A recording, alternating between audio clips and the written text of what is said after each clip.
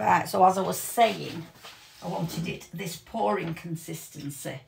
So I've poured it on top and then just spread it out. Now I'm going to put this back in the fridge and let it set a bit because I want to be able to pipe round the edges with it. So I'll show you that when I've done it. I'm going to put the cake back in the fridge as well to set so that the ganache will set.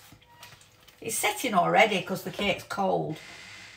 And then I'm going to pipe it around the edges and I'm going to cut it up into 4 probably. 1 for Mum, 1 for Emma and Max and Jason, 1 for Kirsty and Dan next door, and 1 for myself.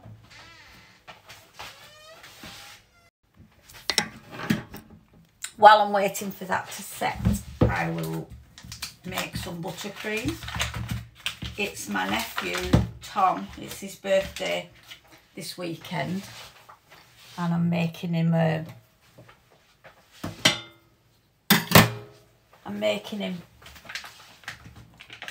birthday cake because he's 30 this time. Oh, the little Tom, my nephew, how can he be 30? He used to stay with me at school holidays when his mum were working when he were little. So he's like a grandson to me. He's our Tom. Like a grandson.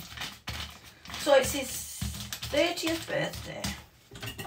So I'm making him a cake. So we're going out for a meal on Saturday night. Birthday on Friday. Right. Just leave that butter beating, and I'm doing it on the whisk attachment for about 10 minutes until it's really, really nice and soft and fluffy and it's changed to a more whitey cream colour.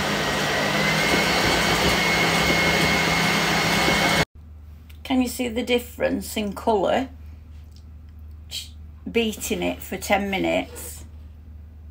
It's a lot whiter than its original yellowy colour. Well, it's not white, but it's a lot whiter. And that's just the butter beaten on its own for 10 minutes before you start adding your icing sugar. I'm changing to my paddle now, to my paddle attachment. Try and get some of these air bubbles out.